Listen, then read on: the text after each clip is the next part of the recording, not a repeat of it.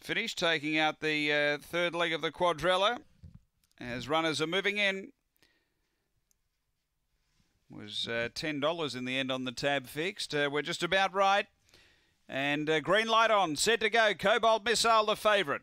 Box 3. We're set. Ready.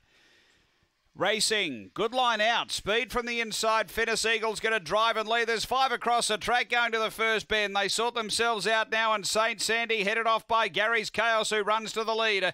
Third, Cobalt Missile, then Fennis Eagle, Diplomatic Man from Home Invader and Court Jester, but down the back and Gary's Chaos away. Out by 6, doing the chasing, Cobalt Missile, and then came St. Sandy, but straightening up, Gary's Chaos clear, going well.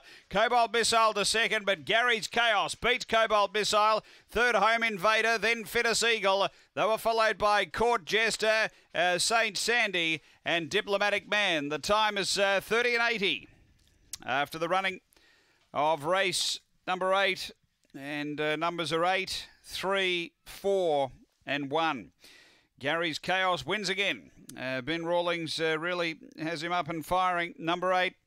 Second going to 3, Cobalt Missile for Tony Nobes.